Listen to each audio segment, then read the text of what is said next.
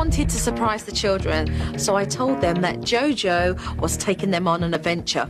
Any guesses? Yes! We're gonna learn karate! The children have got lots of energy, but they use it to be aggressive with one another. So I thought it would be good for them to get them involved in martial arts so that they could use their energy in a positive way. I decided that I would suit up as well to get the kids motivated. We're going to learn about taekwondo today, which is a Korean martial art, and we teach a lot about respect, and we'll talk more about that later. Very good. Ready? Whilst the class was carrying on, Will lost concentration and he wanted to come over to Mum and hug her and stay with her. Come here, buddy. I'm going to teach you how to kick and punch, okay? It's frustrating and a little bit heartbreaking, to see him wanting me and me having to tell him, no, you need to go back to your spot.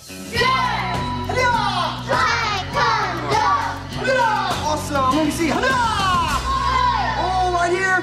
Will tried to escape and come over to Mum again, but this time she wasn't giving in. Go have fun. Go.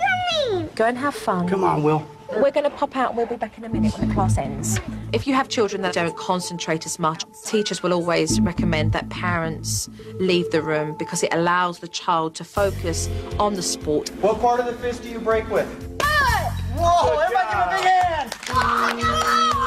You want to try that, or you want your sister to go first? Okay, come on up, Isabella. I get to punch and no understand this to break the wood. Hi-ya! Without Mum there, Will wasn't distracted. Give it a great big whack. 3. Hi-ya! Please! Whoa! It was exciting to see my kids participating in the taekwondo class. I could see that they were enjoying it. And then I got a surprise. The master called me over for a turn. Come on up, Nanny Joe. Nanny Joe, break a wood. Hi-ya! Holy, let's give her a big hand. The kids had a lot of fun, and now they have a way to channel their energy into something positive. Thank you very much. Thank you. And we'll see you We're very soon. excited. Thank you. Thank you, Jojo, for taking us to taekwondo.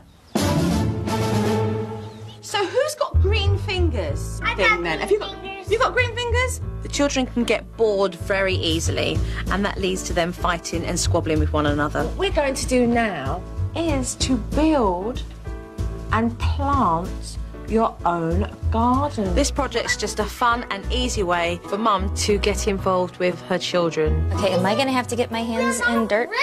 Yeah.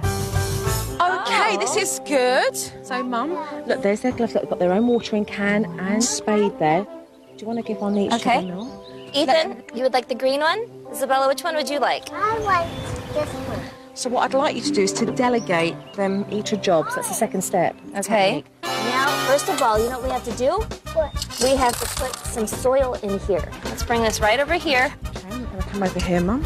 And the third is to make sure that you supervise what's happening, but allow yourself every now and then to step back to watch them. Not. You have to get the whole bag done. This is hard work. They got a kick out of it. Ethan, give me some for these rocks. Yeah! So I wanted to show Lisa that this activity would be a great way to show how they could all work together as a team. Oh, good job, Isabella. I did the dirt to put in the bucket, and I take the flowers out, and I plant flowers. I put a root in and it's growing. We're all finished. The community garden, they really enjoyed. I thought it was a great idea. They really worked well together, so that was really kind of neat to see. Hey, well done, guys! Good job!